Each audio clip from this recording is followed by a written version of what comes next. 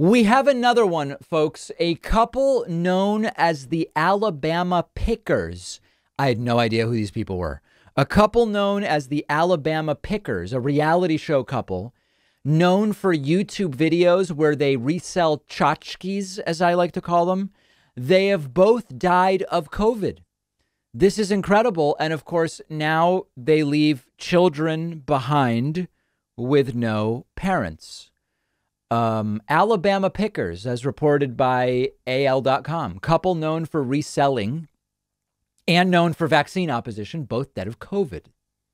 A married Alabama couple known for their reselling videos on YouTube. I guess what this means is you go to these self-storage units and you buy stuff that's unclaimed and then you resell it. Like, I guess that's what they do.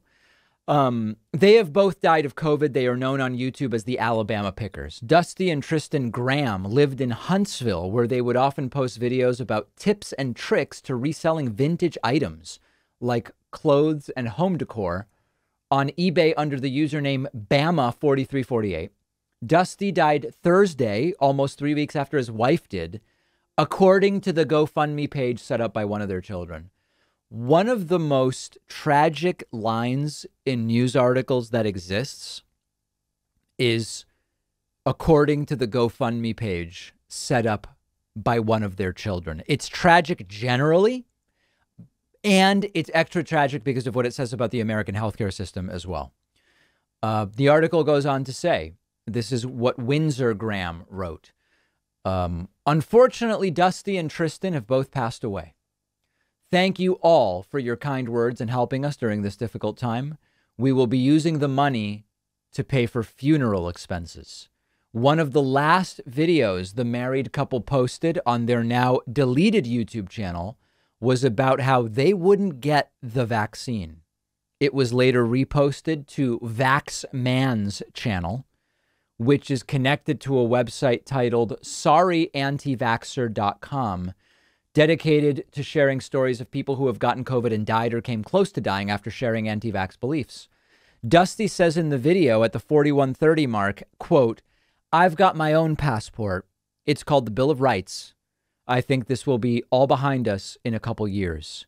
Dusty later spelled out the word vaccine and said it was actually a form of immunity therapy they were giving people. The pair then talked about everything they had survived already, including bone cancer in Tristan's case. They talked about COVID and the vaccine at length on their channel. Tristan died on August 25th in her sleep. 2 days later, Dusty started a GoFundMe for her while he was still in the ICU. Anything you can find in your heart will be so appreciated, Dusty wrote. A week ago, their daughter Windsor wrote in a now deleted Facebook post, Dusty was moving to a ventilator and to continue praying. The GoFundMe goal is currently $35,000. And just over $20,000 has been raised for the couple. Let's get an update on that GoFundMe. Yeah, 25,000. This is horrifying, guys. I don't like this. You know, it's another kid now. Both parents, and they were relatively young. Also, you know, on the crowdfunding, the GoFundMe stuff for medical bills and funeral expenses, there's something odd about how crowdfunding for medical bills is fine, but socialized healthcare that prevents the need for that is bad to these people. And I think a lot of it is they say we should do things through charity rather than government mandate. And so they may actually defend. They would say, no, it actually makes sense. We don't want the government saying healthcare for everyone.